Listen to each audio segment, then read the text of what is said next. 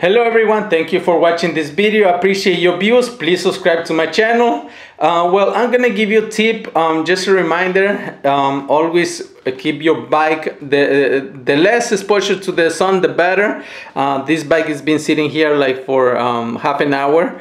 Exposure to the is exposed to the sun. So right now I'm gonna put it inside because usually you got to be careful with the batteries on this particular bike. It makes it's kind of weird, but it's a reaction to the overheat. So in this case, what happens when you expose the battery or the bike to too much heat? You won't be able to charge the battery, or the bike won't turn on. So what happens? That doesn't mean that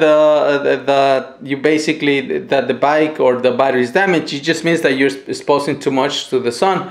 So in my experience, keep your bike on a shaded area. So please, this is a tip, and I hope it's useful for you. And basically, I'm a computer technician, but I've been riding bikes almost 4 years, electric bikes, regular bikes, years, like 30 something years.